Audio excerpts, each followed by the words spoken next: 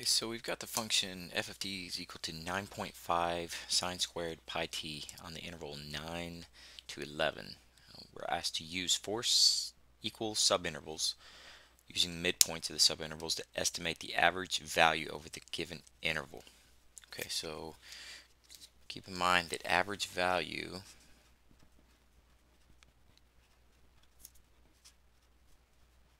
is equal to area over length of interval. Okay, so the length of the interval here is 9 to 11, so that's 2. That's the easy part. The hard part is going to be to find the area. We're going to do that using the midpoints with four equal subintervals. Okay, so this length of this interval is 2. If there's four subintervals, each interval is going to have to be half in length. Okay, so here to here, and so on. Okay, so there's four subintervals. That means that here is 9.5 to 10, and this is 10.5. Okay, now using midpoint in each one of these intervals, we need to find the midpoint between 9 and 9.5 to use as our first height of this rectangle. Okay, that would be 9.25. Our next one will be in between here, which would be 9.75.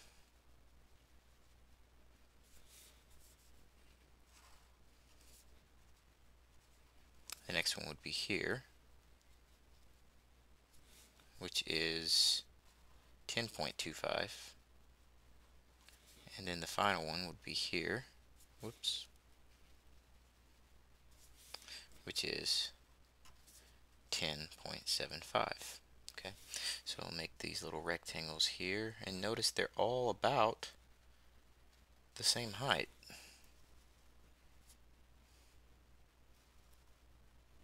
Here's our first rectangle. I apologize for my drawing here. There's the second rectangle area, and I'm going ahead and drawing them the same height because they actually are going to be the same height, and we'll find that out in a second. Okay, so here we go. We've got four rectangles there. Okay, so to find the area of each one of those rectangles, we are going to do length times width. The length of each one of those is a half. Okay, so a half times the height of this rectangle is the height of the function at 9.25. So I'll say f of 9.25. Okay, plus half times this rectangle. The height there is the height of the function at 9.75. So f of 9.75 plus half. The next one would be f of 10.25, and the last one would be f of 10.75. Running out of room there.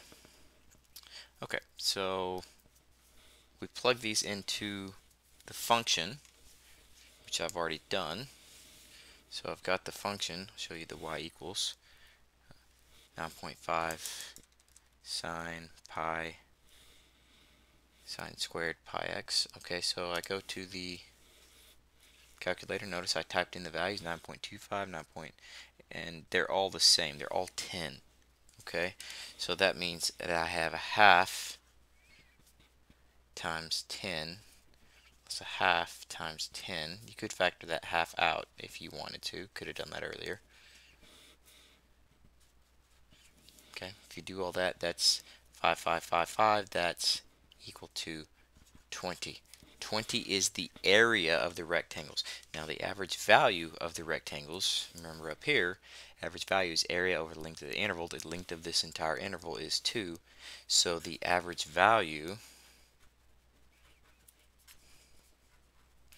is 20 over 2, which is 10.